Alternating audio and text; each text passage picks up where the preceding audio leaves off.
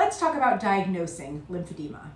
Most of the time, a diagnosis can be made with the medical history and physical exam, because there are some questions when asked and answered in a particular way make a diagnosis almost certain. Examples include the case of a patient with a cancer history who's had lymph node excision, radiation, or positive lymph nodes, and a slow onset of progressive swelling. That's an easy one. But there's also trauma to the affected limb or quadrant, certain other comorbidities, certain medications, family history, increased BMI, genetic factors, and the list goes on. And while a diagnosis might be easier in this case, we know that it's not always that easy. As a patient, I recommend keeping track of your symptoms.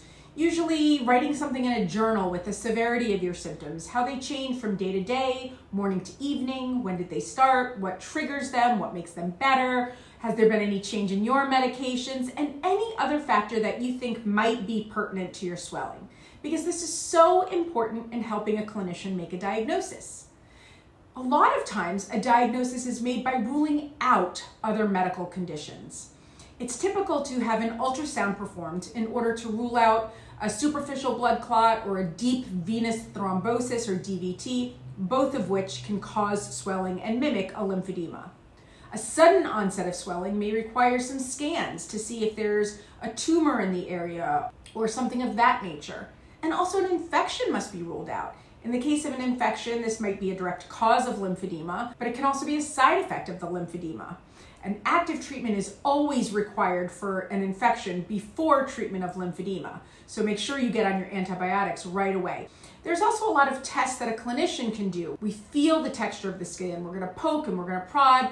Do we get pitting with deep pressure? Is there an indentation? Is there a positive stemmer sign? Can we actually pinch the skin at the knuckles or not? Do you have a history of wounds? Do you have venous issues, venous insufficiency?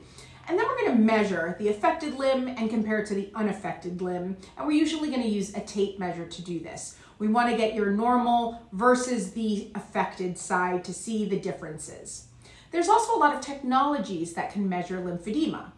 Bioimpedance sends frequencies throughout all of our limbs in order to measure fluid inside of the cells as well as outside of the cells. Fluid outside of the cells is known as extracellular fluid, and this is what we're looking at to determine if there's truly a lymphedema present in the limb.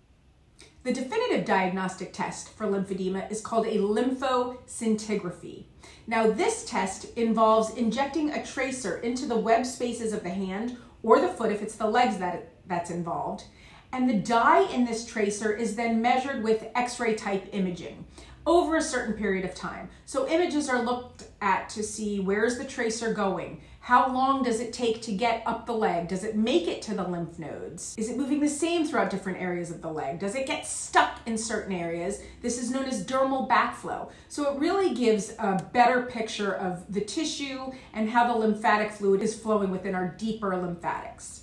Superficial lymphatic imaging can also be done to test the lymphatics, and this uses indocyanine Greene. And there are a few different names for this test, but it's all looking at superficial lymphatic issues, and this test only goes 2 centimeters deep. It also involves injecting a tracer and monitoring that tracer over time with different technologies. And now, while there's debates about which might be better, they're both going to show lymphatic dysfunction.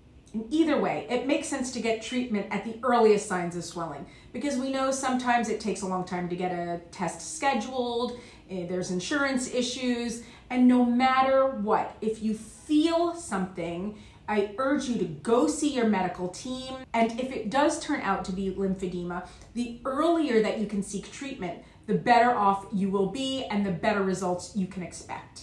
No matter what, get that referral to see a certified lymphedema therapist from your personal medical team. My name is Lisa Berman Sylvestri. I'm a physical therapist and a certified lymphedema therapist, and my goal is to make us all lymph smart.